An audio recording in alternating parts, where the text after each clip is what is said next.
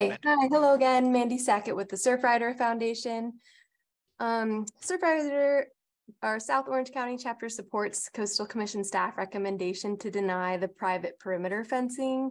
Denial will protect the coastal bluff and help preserve the public's right to access and view ocean vistas along one of California's most iconic shorelines.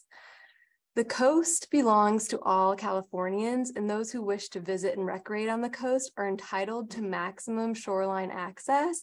That's enshrined in the state constitution and the California Coastal Act. Private complaints about supposed criminal activity should be dealt with by law enforcement, not by restricting coastal access or degrading coastal bluffs with unpermitted development.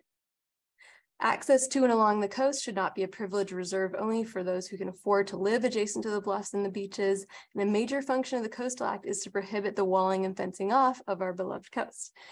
And we also urge staff and the commission to request additional information from the city and the applicant regarding the lot sales and whether prescriptive rights access may exist on this location.